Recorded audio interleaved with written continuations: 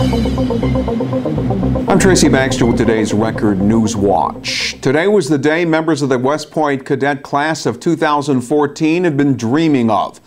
The class of about 1,000 young men and women became newly commissioned second lieutenants during graduation ceremonies today that included a keynote address delivered by President Barack Obama. And the president told the graduates that they may be the first cadet class in September 11th not to be deployed in the Middle East. Obama used his speech at the U.S. Military Academy to defend his administration's foreign policy, saying today's main terrorist threat comes from decentralized al-Qaeda affiliates and extremists. Obama also told the West Point grads that the U.S. must work with countries where terror networks seek to establish a foothold, and that working with allies will expand America's reach without the use of U.S. forces. Outside the academy, about 24 anti-drone protesters gathered. They called drone attacks illegal, and they claim blowback from military action involving drones would fall into the hands of those graduating today from West Point. A former assistant manager at an area bank has been sentenced to a prison term of 1 to 3 years for stealing about $130,000 from the bank's ATM funds. 57-year-old Deborah Marcarelli had pleaded guilty to felony grand larceny for stealing the money from the J.P. Morgan Chase Bank branch in Tuxedo. Her job included auditing and maintaining the ATM. She admitted to stealing the money in increments of about $2,000 between 2011 and 2013. A shooting last Friday in the Sullivan County town of Highland left one man in critical condition. State police say it happened during a dispute between two men at a residence on Airport Road in Ulen. Responding officers found two men with wounds from a shotgun blast. One was rushed to a regional trauma center with a chest wound. The other unidentified man was shot in the lower leg. The investigation is continuing. Their goal: to build 2 houses in just 5 days. Those affiliated with Habitat for Humanity of Greater Newburgh have done it before, and they're prepared to do it again. Officials gathered today to announce the schedule for their latest Home Builders Blitz. During the week of June 9th, Habitat volunteers, in partnership with the Hudson Valley Builders and Remodelers Association and with help from local contractors and suppliers, will build 2 homes at 26 and 28 East Parmenter Street.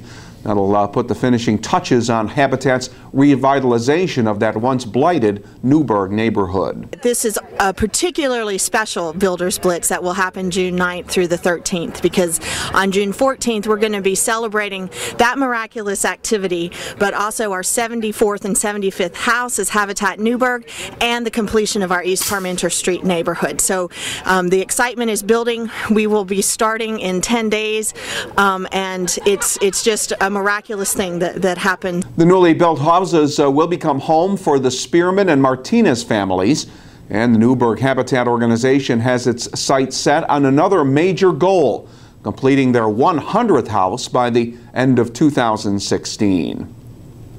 In Matamoras, police are looking for a suspect following an armed carjacking that happened Sunday night. The victim had stopped her car at a pedestrian crosswalk on Pennsylvania Avenue when a man opened her passenger door, pointed a gun at her, demanded she drive toward the Delaware River bank. Once there, he stole a credit card, punched her in the face, and ran off. Elsewhere, a Monticello man has been charged with the felonies of grand larceny, burglary, and criminal mischief. Police say 22-year-old DeQuan Smith broke into the Monticello liquor store on Pleasant Street through a window early last Friday morning and stole more than $1,500 worth of liquor. Police say he had help. More arrests are expected. And the folks at the walkway over the Hudson are at it again. On Sunday, beginning at 10 a.m., they will be attempting to break another Guinness World Record. This time, they're enlisting people to help them break the record for the world's longest handshake relay. Handshake Across the Hudson will be the 3rd annual world fundraising event that will raise money for the walkway over the Hudson State Historic Park.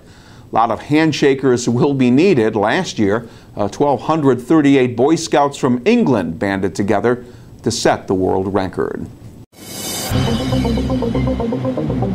Some better weather is in the forecast for tomorrow. Thursday will be partly sunny with the highs in the upper 60s. Not as nice Friday. It'll be mostly cloudy with a chance of showers. Temperatures Friday are expected to reach the middle 70s. Well, stay informed by starting your day with the Times-Herald Record and stay connected to breaking news throughout the day right here at Record Online. For Record Newswatch, I'm Tracy Baxter.